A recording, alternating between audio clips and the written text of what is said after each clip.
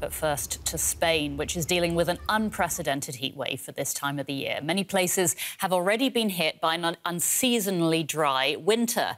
Spanish forecasters expect this heat wave to peak today and into tomorrow. Now, here's a look at expected temperatures for Thursday, with Madrid soaring to 36 degrees Celsius. Seville is at 31 degrees and Palma de Mallorca at 26 degrees.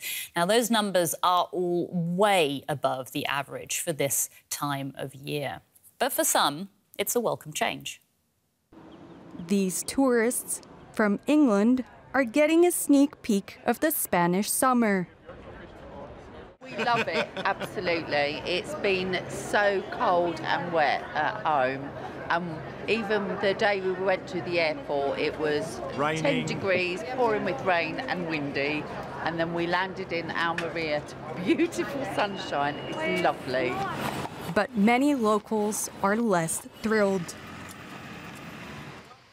It's already unbearable. It's only April. If this is happening in April, what's it going to be like in June? It wouldn't be Spain's first climate record of the year. Last month, the country recorded its driest March in 2 decades. The scorching heat, combined with a drop in rainfall, has brought on a severe drought that has hit Spain's farmers the hardest. The dry conditions have increased the risk of wildfires. The heat wave poses a grave risk to local wildlife. As entire rivers dry out, Spanish authorities are racing to rescue the native fish population.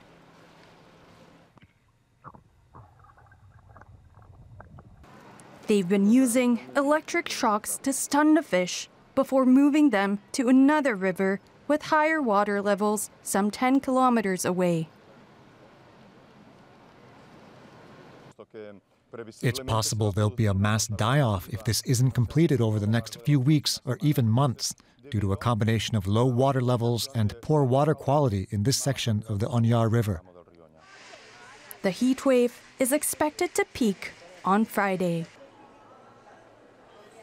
Guy Hedgecoe is a journalist in the Spanish capital, Madrid. Guy, Spain is known for being lovely and sunny, but can you put into perspective for us quite how unusual these temperatures, these kind of temperatures are in Spain?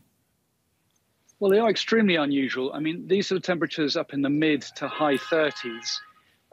People are used to them in Spain in general, but they're used to seeing them in, say, mid-July or mid-August. What they're not used to seeing are these kinds of temperatures 2 months or 3 months before that. And in April, it is pretty much unheard of.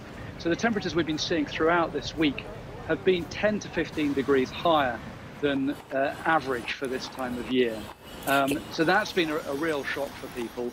And today, right now in Madrid, it's somewhere in the mid to high 20s, but it's going to get hotter and hotter throughout the day today. And it's down in the south of the country. There's places like Cordoba and Seville, down in Andalusia, which are really expecting to get very hot between today and tomorrow.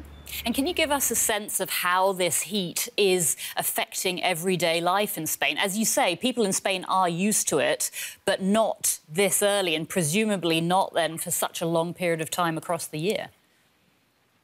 Yeah, I mean, I think the problem for a lot of people is that, you know, these sort of temperatures in the summer are not so much of a problem, partly because you're expecting them, and also because a lot of people are on vacation at that time, or they're resting and they're not working.